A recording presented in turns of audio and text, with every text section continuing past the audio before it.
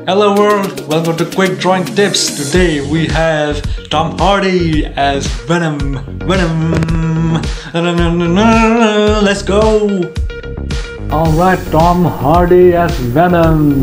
This is so much easier than it looks like.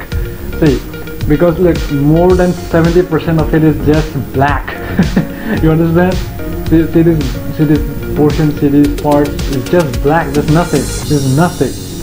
So first you focus on, you make the borders that the imaginary line is like a semicircle. See, this is the imaginary line follows here and there. Alright? So you make the face on the right hand side first. Yes, this is the first time that I'm making the face first, because the symbiote or this black portion is covering this his face.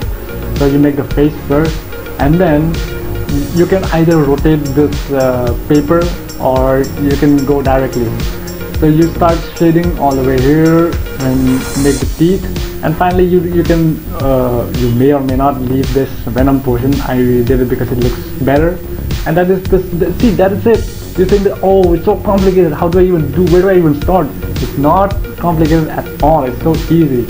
As for the hair, even if you consider that the imaginary line is at the middle portion, so you can draw the entire face and still this black portion will cover it. So that's what makes it easy.